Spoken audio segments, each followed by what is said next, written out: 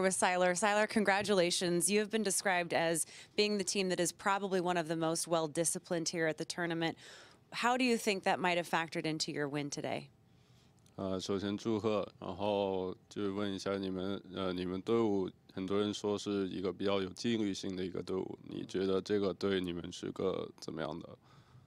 我觉得这是我们的一种风格吧，因为我们 LGD 战队，然后一直就队长说什么，我们就是完全统一的，不会做第二个动作。I feel that this is a style of our team. Basically, whatever the captain says, that's just what we do. That's just our style.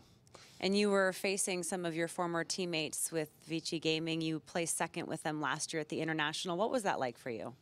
然后刚才打 VG 的话，他们当中有你去年的一些队友嘛，然后你是去年跟他们取了第二啊，然后就请问一下，你对这个的一些感觉？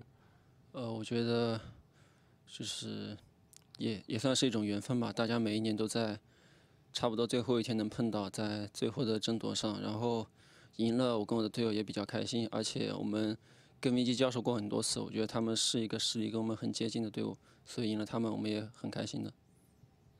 I feel that it's quite a bit of luck in that we met again here in the event, and last year we got second place, but this year with my new teammates here, we've done better. We're going to keep playing, basically. Yeah. And you have one more match standing between you and the grand final.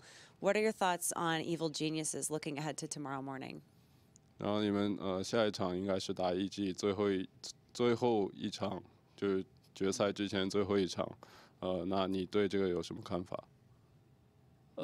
因为我们之前跟1季的交手不是很多，然后因为我们看 CDC 的风格好像比较克他们，可能我们会去研究一下吧。然后我觉得打1季我们发挥好自己就可以了。